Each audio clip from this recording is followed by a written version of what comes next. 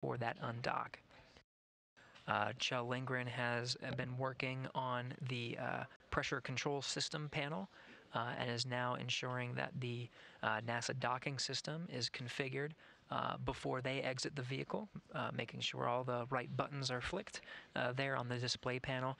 There are a couple of covers on some of those panel switches, so he'll remove some of those covers and stow them appropriately.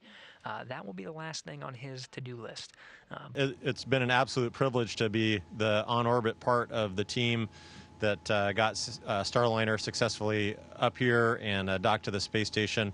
It's been a busy couple of days as we watched Starliner dock and then getting the hatch open and doing all of the cargo transfer and then participating in some of the checkouts as Starliner's been up here. And, you know, I think that we've just learned, you know, what we are capable of when we are working together as a team. It's been phenomenal to see the Boeing, the commercial crew program, the NASA team all working together to make this happen. We know it's been a long road, and we're just overjoyed to be a part of this success with all of these teammates.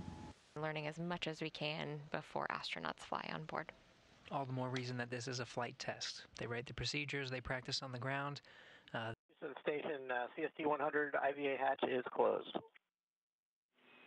Starliner Houston, we copy. Starliner hatch closed. Thank you.